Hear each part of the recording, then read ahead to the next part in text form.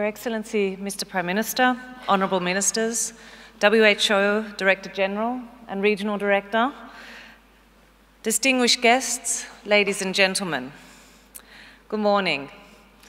And thank you, Susanna, once again for inviting me to take part in the Regional Committee for Europe, this being its 67th session, hosted by the Hungarian government in the beautiful city of Budapest. This is the 7th regional committee that I have attended as patron of the World Health Organization Regional Office for Europe.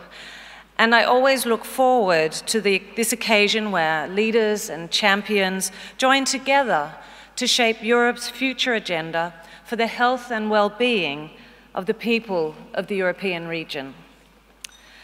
I would like to take this opportunity in front of this distinguished audience to congratulate the new WHO Director General, Dr. Tedros, and express how pleased I am to see that the priorities that you have already communicated are fully aligned with those of the European region.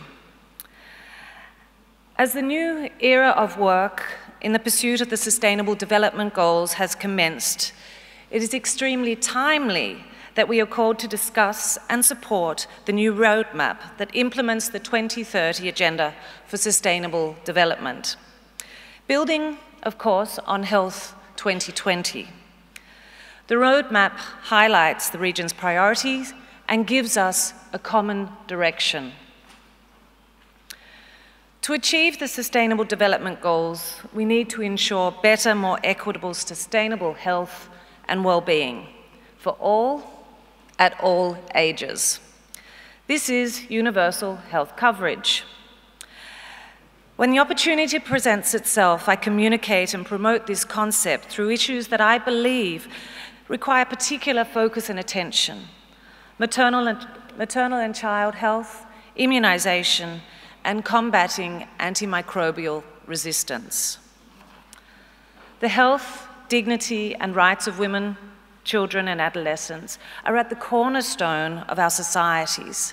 It is through maternal and child mortality that we measure health status of a country. It is an essential indicator for observing progress, and it establishes clearly that unless we address gender gaps and violence, unless we ensure access to sexual and reproductive health and rights, unless we stop targeting children and adolescents with adult-tailored interventions and start designing interventions that meet their needs, then we will not achieve the health and development targets outlined in the Sustainable Development Goals. We cannot forget the importance of investing in children and adolescents. They are our future. Their ability and possibility to fulfill their full potential will be testament to the actions we take today. If we fail them, their chance of success is questionable. But if we succeed for them, they will most definitely succeed. From the earliest stages in life, children need protection. Few of our interventions have had a greater impact on health than vaccines. Vaccine programs are the foundation of strong health systems and serve to strengthen societies and address inequities. Vaccines are the safest and most cost-effective tools for preventing infectious diseases.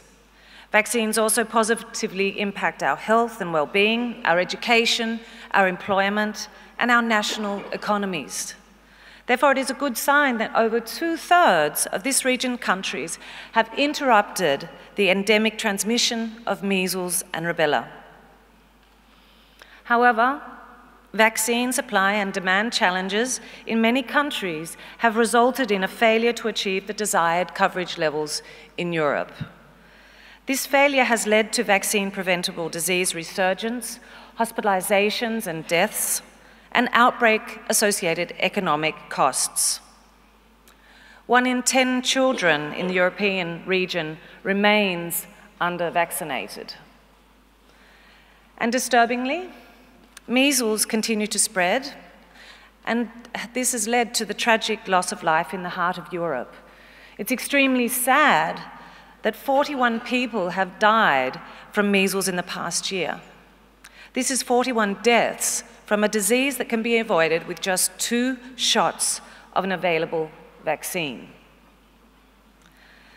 This illustrates all too clearly that whilst we see steady progress towards regional and global eradication and elimination and control goals, more needs to be done, and we must remain vigilant.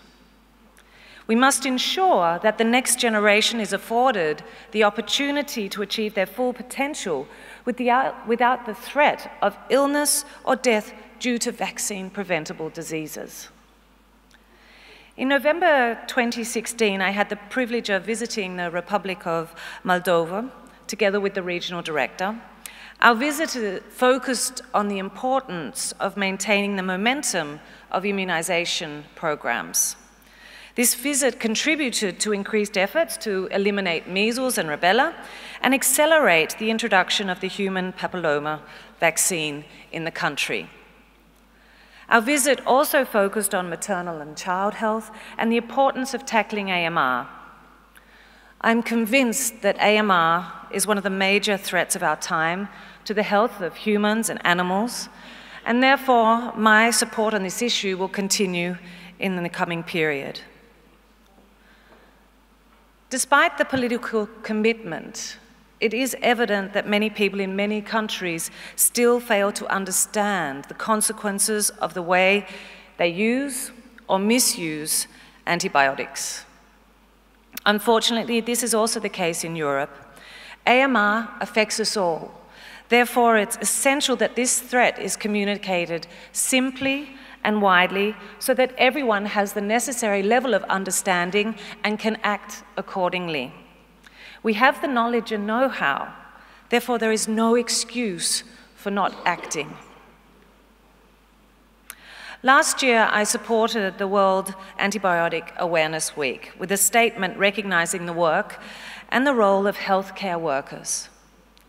The doctors, nurses, pharmacists, and hospital prescribers who depend on political support as frontline protectors of the effectiveness of vaccines, of antibiotics. This year's Awareness Week will build on previous campaigns and highlight the importance of infection prevention and control measures to decrease AMR. I invite you all to join forces and come together during this week in November. Europe has been leading this fight during the past years. Now it's time to show the world we can make a difference and reduce AMR. And it will take a strong WHO to do that in Europe and globally. A WHO that listens to you, the member states, and responds to your needs and paves the way in public health. An illustrative example of this is the capacity building of WHO in prevention, preparedness, and response to health emergencies. In the words of our DG, Dr. Tedros, universal health coverage and health emergencies are cousins, 2 sides of the same coin. Here we see a WHO consistent with its objectives and committed to the role as the leading global health authority. As patron of the WHO European Office for Europe, I am encouraged by these transformative actions and proud to be contributing where I can to this work.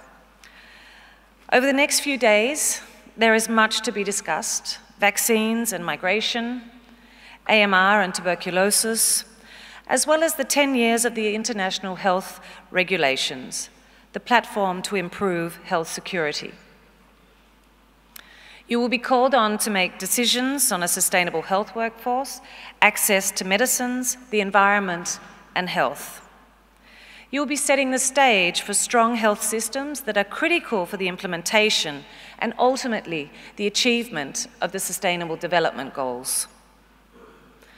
I wish you a productive week ahead, and lastly, I would like to thank you for the personal investment that each and every one of you are making towards the health and well-being of each and every citizen of the European region. Thank you.